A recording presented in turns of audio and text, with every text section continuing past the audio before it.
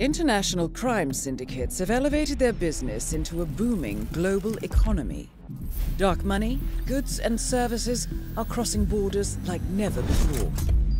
Criminal entrepreneurs use next-gen social profiling to recruit from all walks of life, offering irresistible opportunity for personal riches, radical belief, or twisted pleasure.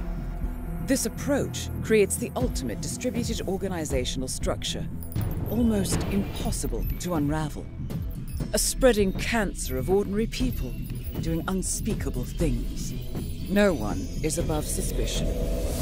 Made up of autonomous cells, they are everywhere, all but impossible for law enforcement to do anything about.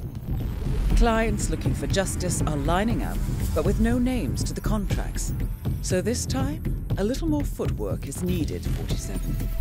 Our MO is to identify trusted syndicate members, take them out, and analyze the ripples in their digital footprints.